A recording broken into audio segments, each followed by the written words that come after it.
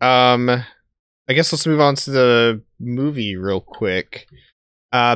Any thoughts on Infinite Darkness? It's voice cracked right there. I had a fucking YouTube comment fucking call me out on that shit. It's is that the top of his puberty for the second time? Is that what's happening? Something like that. It was like literally at the top of the segment, like as the video starts, my voice cracks. I'm like, fuck. You tell that commenter I am the only one allowed to criticize your speech patterns, okay? I mean, I didn't hide the comment. I just literally replied, just like, it happens, man. I'm sorry. What do you want me to say? What do you want from me? No, but Infinite Darkness and sorry, I messed up my words there. Infinite Darkness looks really fun, honestly. Yeah.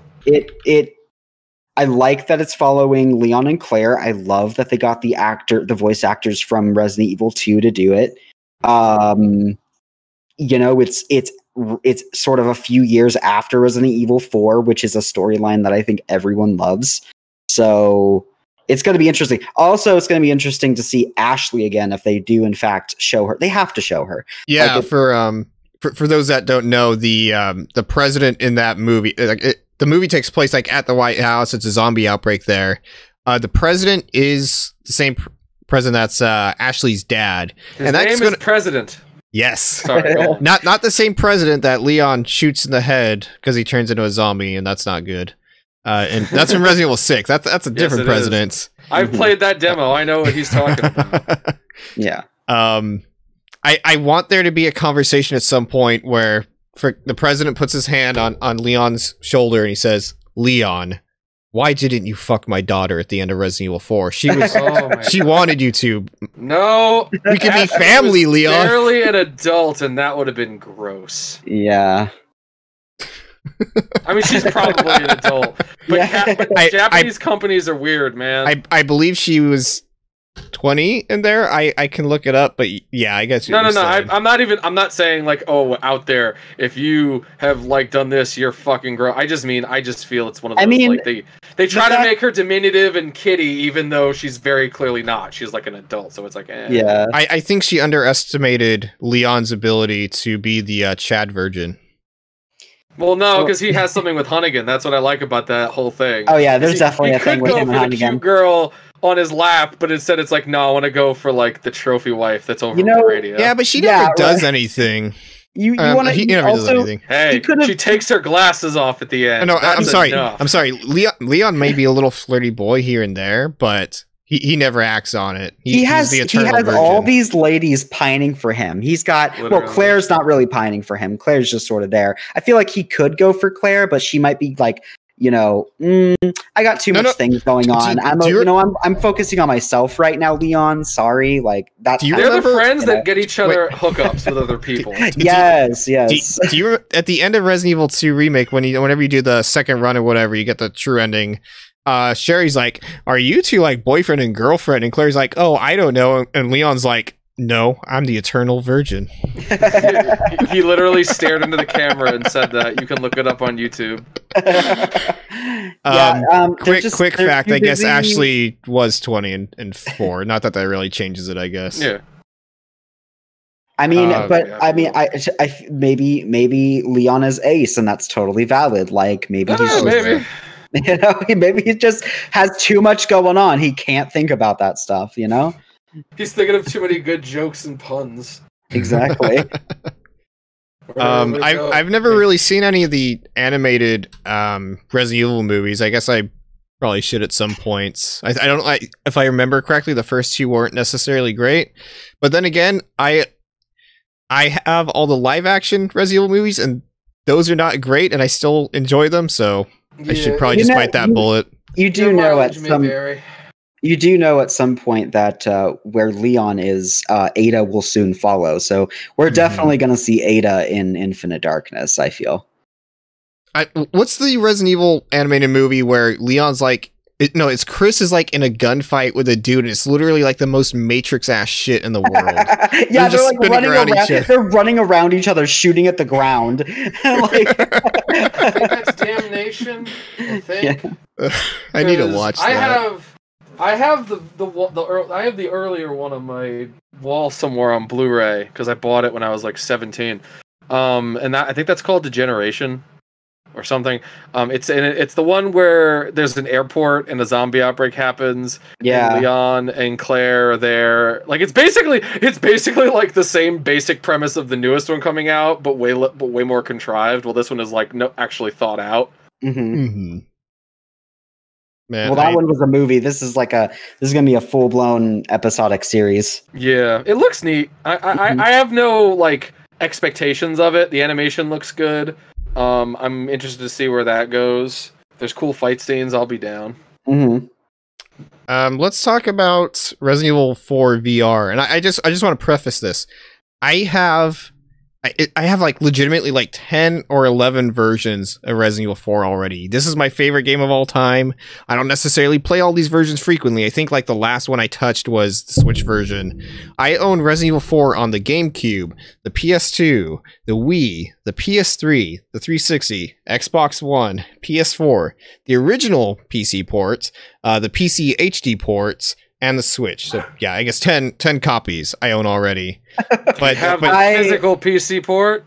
No. Okay. I don't have the mobile version. I had the game. All I had was the GameCube version, and the PlayStation 4 version. I think. Yeah. But yeah, as part of the live stream, and this is funny to me actually. On the live stream, they announced that there's a VR version of Resident Evil 4 coming to the Oculus Quest 2. Blaine, you were very confused when people were bringing this up because you're like, I was watching the entire, or me speaking to you. You were watching the entire, yeah, and this was not part of Sony's version of the stream because they didn't want to advertise Oculus. Yeah, because they have their own PSVR. It looks really cool. I wish I could play it. But I'm not going to be able to because I am not going to go out and buy an Oculus. I think I have the space now to do it in my new living situation. So and it's not just, it doesn't look like just like a basic ass port where it's just like a 2D screen in front of you and you're playing like that. Like yeah, no, you're in first person perspective. You see the guns and everything. It looks cool. This might, because there's a couple things that are on VR now that are kind of giving me the push to could kind of jump into it. It's like Half-Life Alyx, Beat Saber, what's another one? Super Hot VR, and this. Like those are the four I'm thinking of. Just like that's what I want VR for. So, if any eagle-eyed viewers can see, because I can't see because my screen is small, I have both chainsaw controllers back there in their boxes. Oh, you have the PS2 one also? Nerd. Yes, I have the PS2. I bought the PS2 one at a GameStop. I don't know how many years ago. I bought the GameCube. The GameCube one on eBay a long time ago. I got it like new still. I've only used both of them basically once to play the game. I think I beat the game with the chainsaw controller on the GameCube. I used the PlayStation 2 one for like a few hours and then realized, oh god, the blood flakes are coming off of my hands. I better not use this. Question, is the PS2 chainsaw controller is god awful as a GameCube one? Because that GameCube controller is like the most freaking unergonomic, like buttons all in weird ass places. It is not a good controller to actually play on. I had very little problems with either one, so I'm not the best person to ask that. I know it is an issue. It's just I didn't have that issue, so like I wouldn't be able to tell. I will say it's even weird, like the way. You say what you're gonna say. Yeah, so just like even the way you're supposed to hold it, it's like there's a grip right here and there's a grip right here for like the two handles. Yeah, instead it's analog. Yeah, up on the analog stick, you're supposed to like press up, which is already like the top right or whatever, and then the C stick doesn't even go the same direction; it's going the opposite. So it's just it's like they expect you to hold it like this instead of like this, which is how you would assume it would be because it's a chainsaw. With the one for PS2, it is like this is the handle, and this is instead of a bar, the bar is like this. It's like a little squishy handle. But again, the drawback is that if you play for a long time and you have sweaty hands like me, you may rub off some of the paint. And I think each one of those had like a unique splatter of paint blood on it. So it's really cool. You can lift it though, and it fucking puts his gun into ready position. It's fucking cool. Let's go ahead and jump into some of the other news because we spent like an hour talking about Resident Evil, which my favorite franchise of all goddamn time. So I am always happy to talk Resident Evil.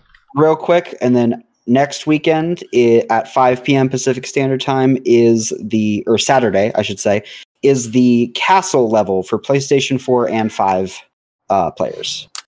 Nice. So, yeah. I might be too deep into fucking Nier to think about that, but you have till 1 a.m. on Sunday to play it.